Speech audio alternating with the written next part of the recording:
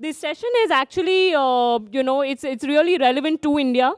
As you all know, India has just witnessed one of the most radical reforms since the 90s, which is the new bankruptcy code.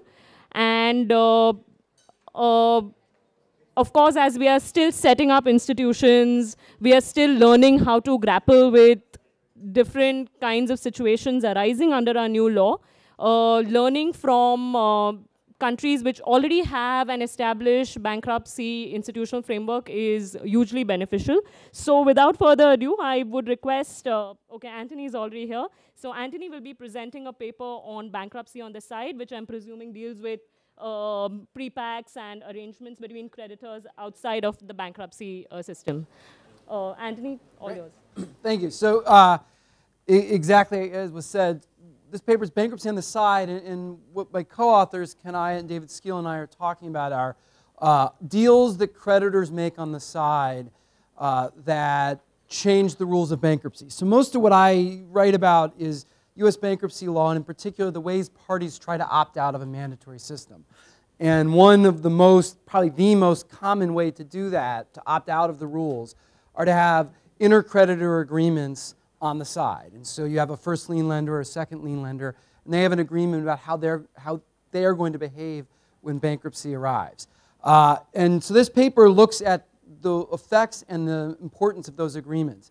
It is a U.S.-focused paper, but this is I think this problem will exist in any system that has a mandatory rules in bankruptcy. So what do you do when some of the stakeholders have agreements to control their behavior in the future? So we're not talking about agreements that happen after the bankruptcy is filed. We're talking about agreements that happen long before bankruptcy is even known to have occurred. So you're saying, if bankruptcy occurs, how are we going to behave?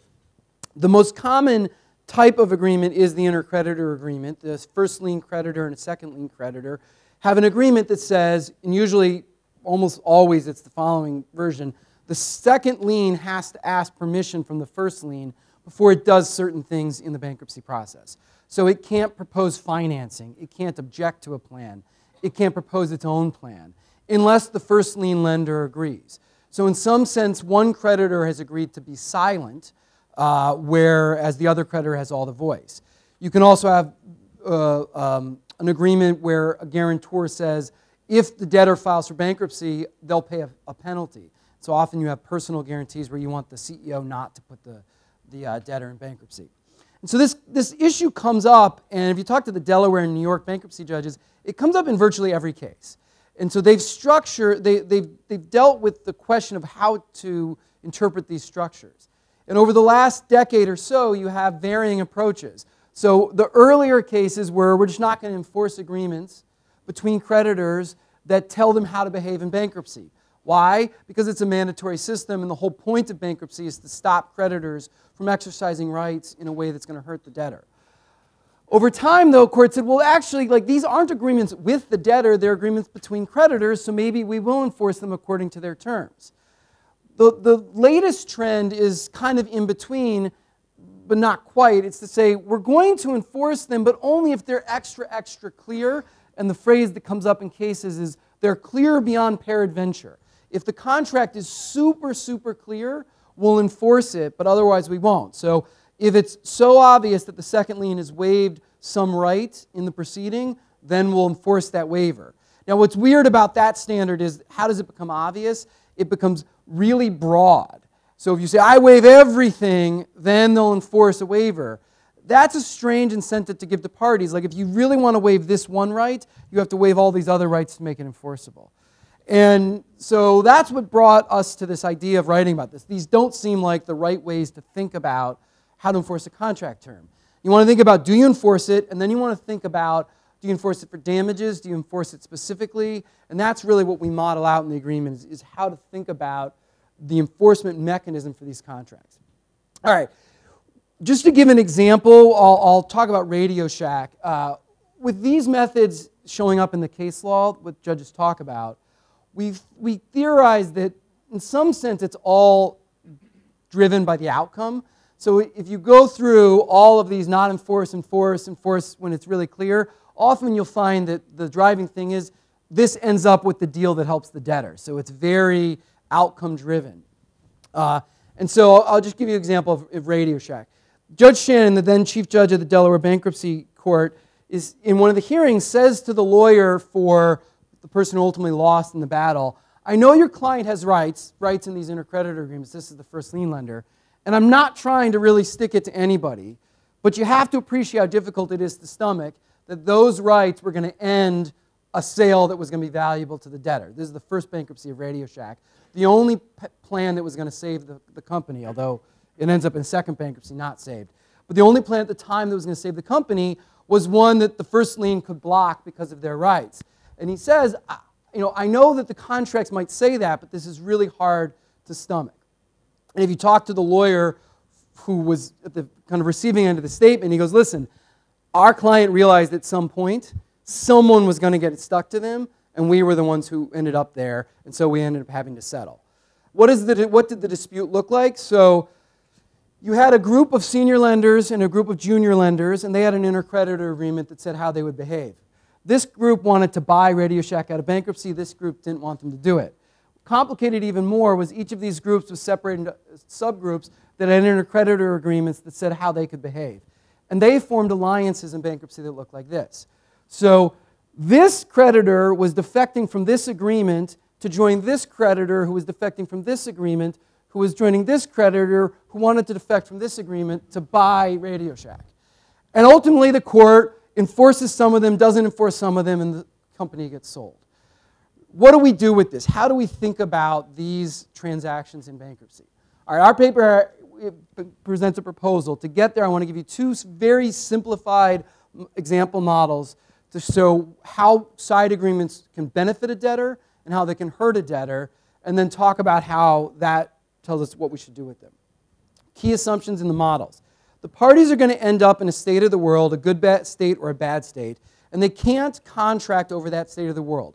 So they're just going to say, we want to give control to one of the creditors in bankruptcy, and we know that there's a 50% chance we end up in a good state or a bad state. And this is just to demonstrate the point, we make that assumption.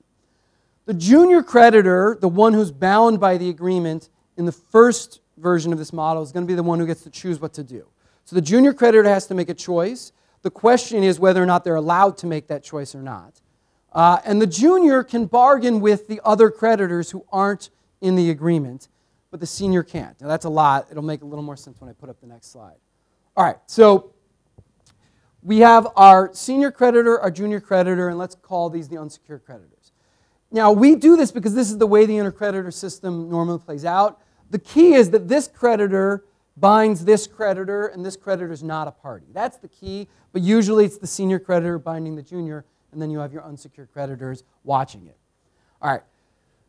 These are the payouts that you're going to see in bankruptcy. So you have a good state and a bad state, and they have to make a choice. We've assumed the choice is between supporting a plan of reorganization or a liquidation. That doesn't have to be the issue. It could be supporting debtor financing. It could be assuming a contract. But this is the big decision. Do we reorganize the firm or do we liquidate the firm?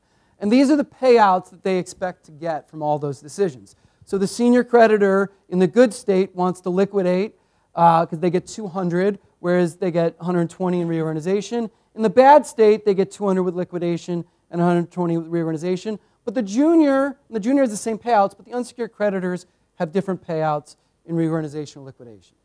So these are the choices they have to make. The person making the choice is going to be the junior. They're going to vote for or against reorganization or liquidation.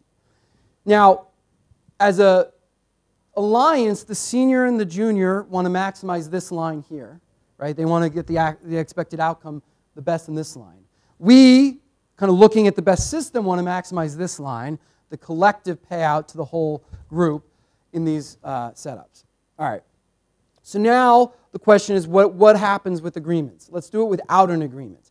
The junior will always choose the reorganization because that's better. So the junior chooses that. We get 210 in the good state, 150 in the bad state. So sometimes we get the right outcome, sometimes we get the wrong outcome.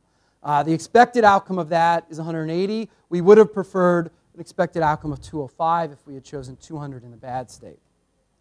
That's no agreement. So S and J could agree ahead of time to say, no, J, you have to make a decision that benefits us when this bankruptcy arrives. So one version of that agreement is you specifically perform, which is to say senior creditor makes the junior creditor do whatever it says. If we do that, then the senior creditor forces the junior to choose to liquidate in both sets of the world.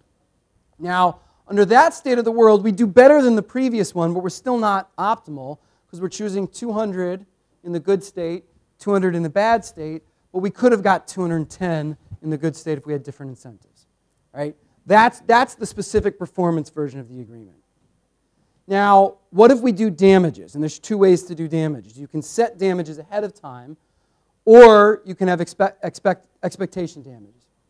So if the senior sues the junior for breaching, then there'd be expectation damages of 80 because 120 versus 200, right? That's the damage to the senior by the breach.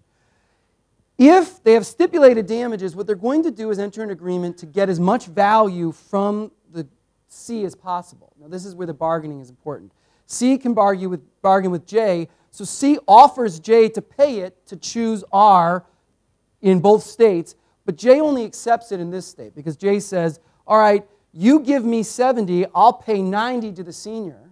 I'll choose this state of the world. Here, you can't give me enough to pay the 90 to the senior.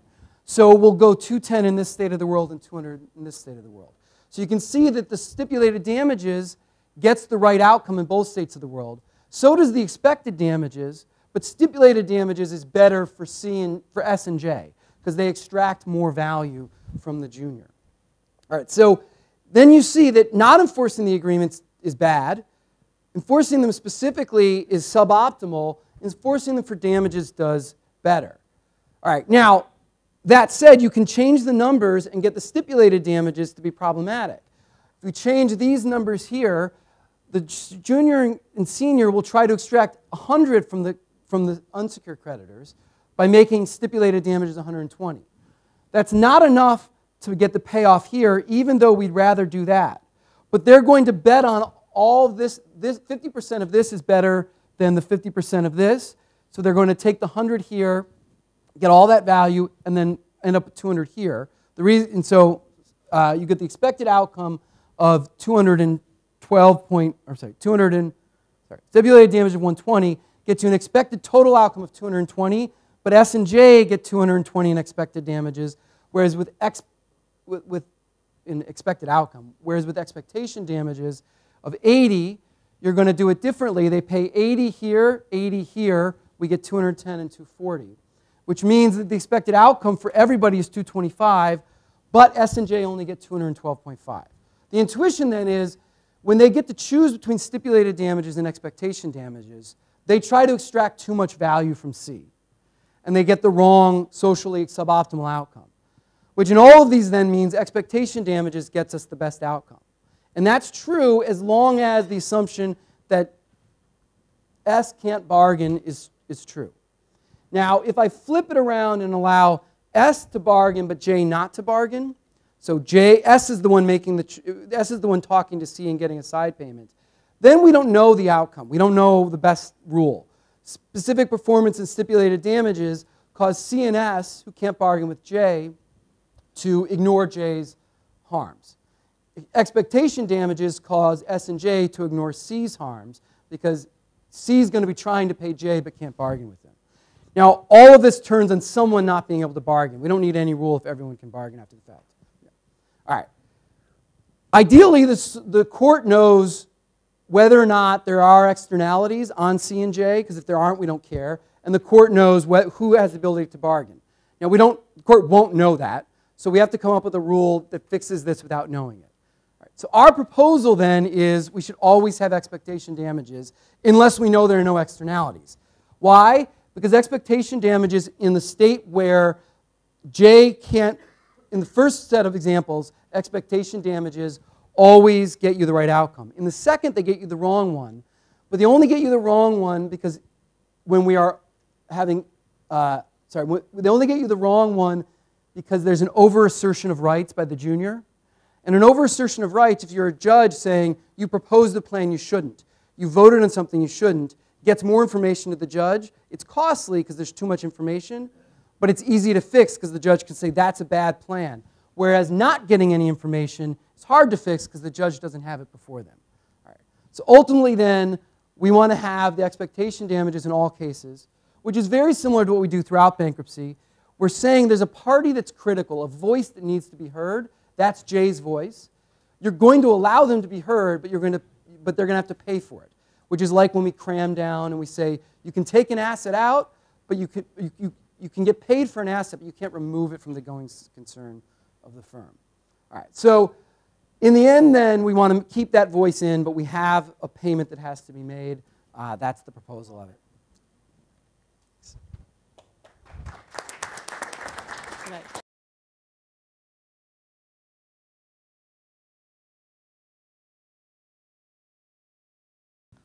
Thanks, Anthony. That was a great paper. So I'll try and contextualize this discussion about side contracts in the Indian IBC context. Now, just to give you a broader framework, Chapter 11, or for that matter, the US Bankruptcy Code is based on an assumption that there's enough judicial capacity to handle critical questions of valuations, etc. Whereas in India, the assumption was that the judicial capacity is low. Therefore, how do you design a bankruptcy law with minimal role for the courts?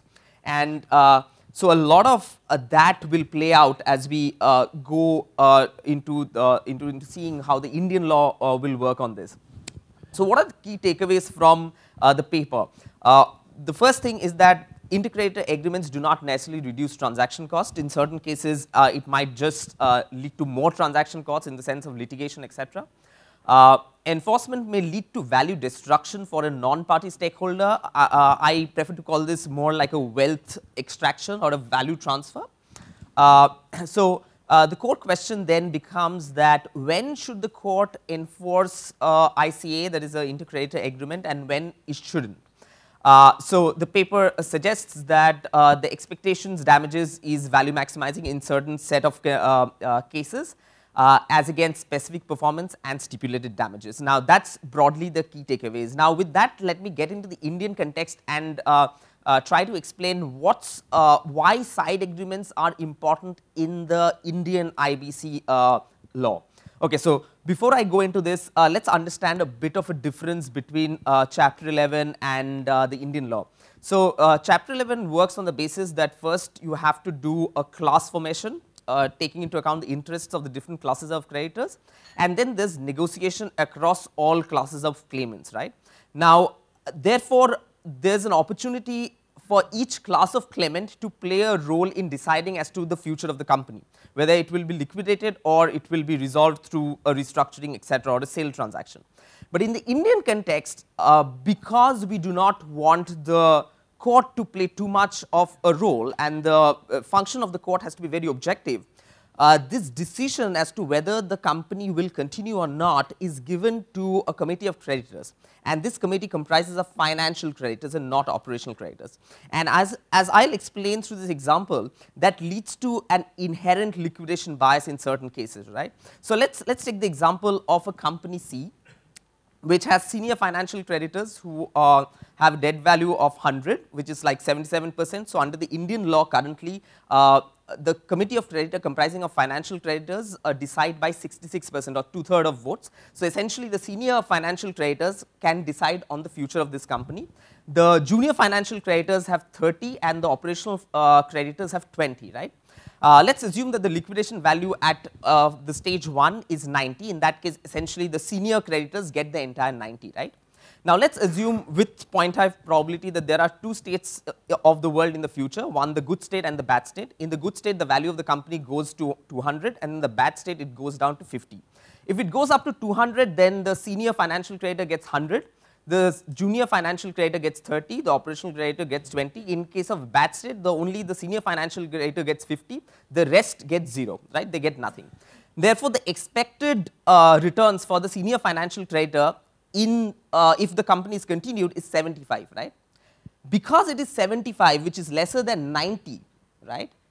the financial creditor, the senior financial creditor in the COC with more than 66% votes would automatically choose liquidation over continuing the company, right? Because the expected value on continuation of the company is 75, which is lesser than the immediate liquidation value, right?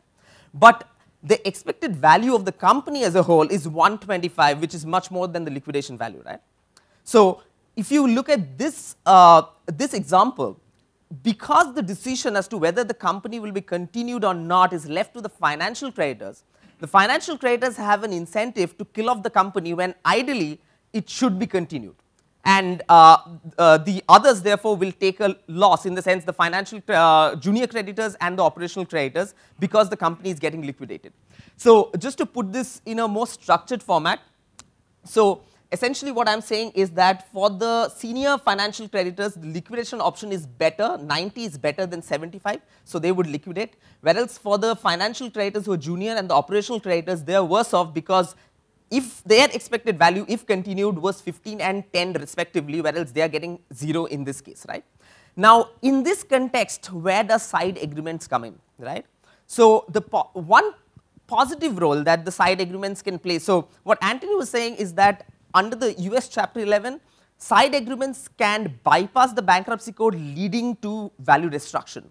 My argument is that under the Indian law, if you follow the law itself, that might lead to value destruction, and side agreements can help prevent this value destruction, right? So the role of side agreements in our law could be very different. It could actually prevent the value destruction that is inherent in the law itself. So why is this happening? Again, because there is no platform for bargaining between financial creditors and operational creditors, right? Now, this lack of a platform being provided by the law can be solved by side agreements. That's the argument. And this would essentially require the financial creditors to vote in a certain way, because only, as I said, only financial creditors can be in the committee. An operational creditor by contract or otherwise cannot be on the committee. They can only enter into a contract with the financial creditors, binding the financial creditors to vote in a certain way. That's the max that can happen. So what are the issues with side agreements in India? Currently, there's, before I go into side agreements, the first thing is subordination agreement. Whether a financial creditor is senior or junior is determined by the subordination agreement. So the legality of the subordination agreement is itself not clear under Indian laws, because of section 53, the way it is drafted. The Insolvency Law Committee said that it's enforceable. However, they disregarded the fact that if there is a subordination agreement and there is a liquidation bias, what happens in that case? The ILC said, we are not interested in this aspect.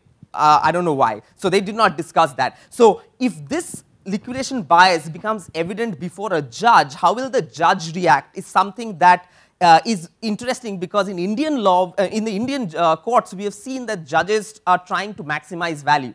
So in that case, if the side agreement is leading to a liquidation, maybe the judge would prefer not to liquidate the company and therefore not enforce the side agreement.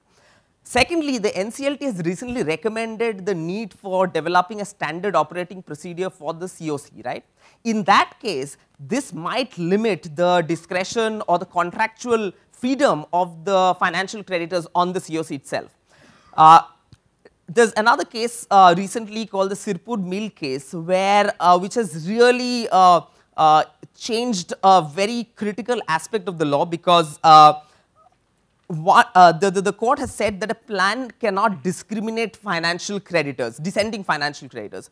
So we are not yet sure how this actually impacts the way plans are being prepared now. And the second is, I think India is probably the only law, the IBC is the only law that provides for a valuation comparator for a sale transaction.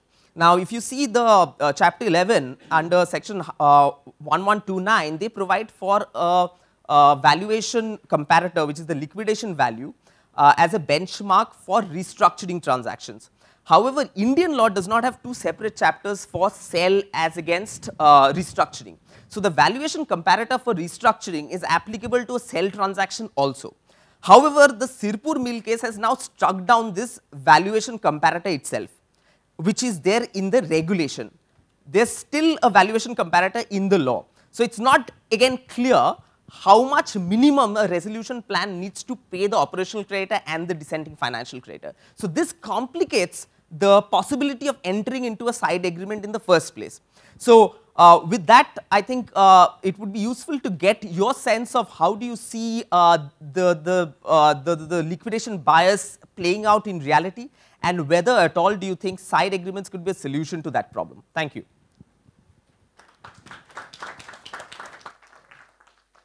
All right. I'm sorry, Anthony, but I'm going to skip over to the next paper because we are way off schedule. So may I request people who have questions for Anthony or Pratik to please take it over lunch? I'm sorry about this.